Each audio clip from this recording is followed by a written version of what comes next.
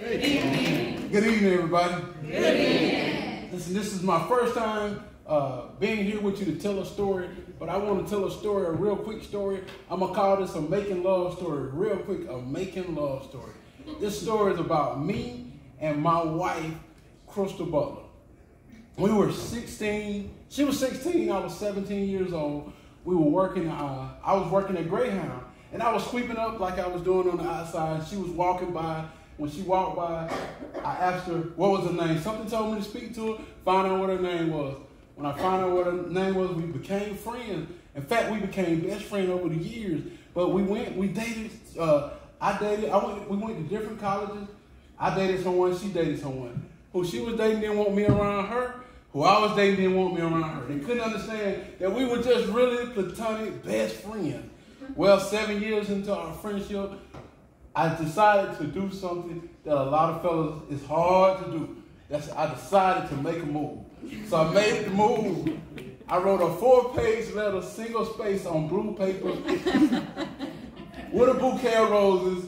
I dropped them off, and when she got home, we went to Fort Valley State University. She was thinking about going to get her master's, and she said, "Are you gonna pick me up tomorrow?" I said, "I don't know. We'll see." So I waited in anticipation about a couple blocks away, waiting on how she would feel about the letter and flowers that I had prepared for her. And when she got there, she read the letter, she took the flowers, and she told me, she said, "If you who God has for me, I'll gladly accept." And so we went from friends for that 7 years. We started dating. We dated for a year. After a year of dating her, on June the 9th, 2007, at Tatton Square Park, up under the big oak tree, I had a planned picnic for her with flowers, all of her favorite things in it. She had never had a pair of Air Jordan tennis shoes. She really wanted some Air Jordan. So I got her to stand up. I told her I was going to put the shoes on her feet. And so when she stood up and she thought I was going to pull the Air Jordans out of the box, I pulled the ring out. I asked her to marry me. So that's how we got engaged. And so we went on, we got married on February 16th of 2008. We got married. We were just like the typical couple. I still remember some of the arguments. We were staying in East Macon, an apartment complex called Cherry Tree Hills. And at the time, my wife would buy really cheap garbage bags.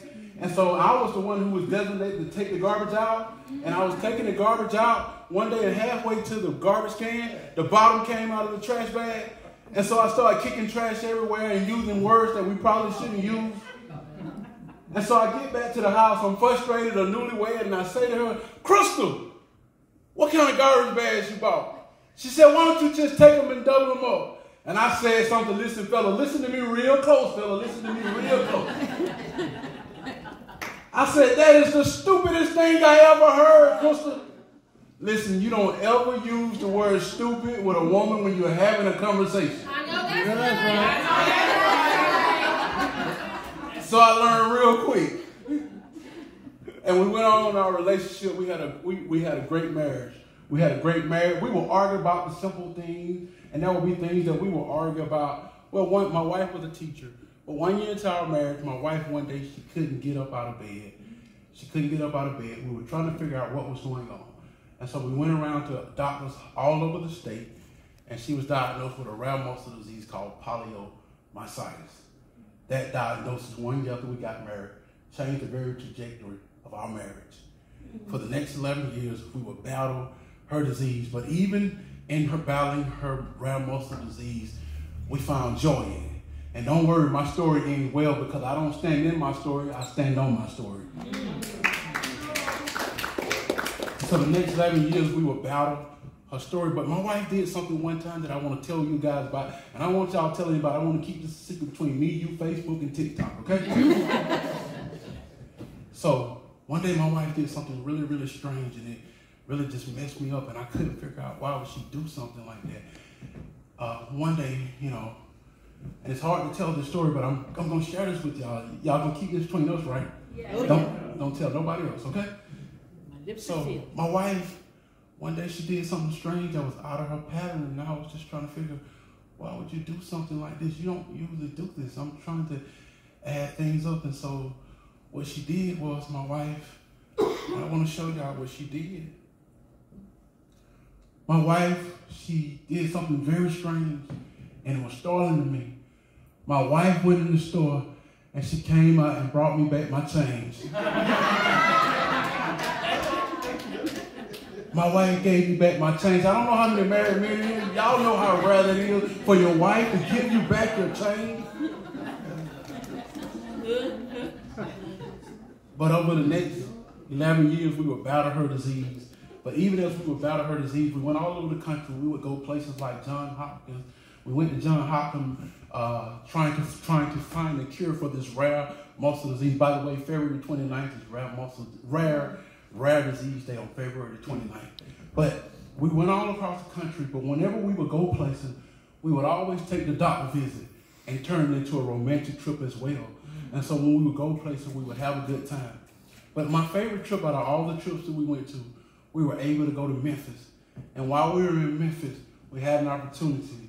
It took us about 30 to 40 minutes to actually get her up into a horse and buggy carriage. She always wanted to ride in a horse and buggy carriage. We got a chance to ride through Beale Street. I mean, we had those 4 days and we ate barbecue. We went to Rendezvous. We went to every famous barbecue joint it was. So what am I saying to you? Even in the midst of where you are at, life will happen to you. Things will happen, but you have to learn how to make the most of it.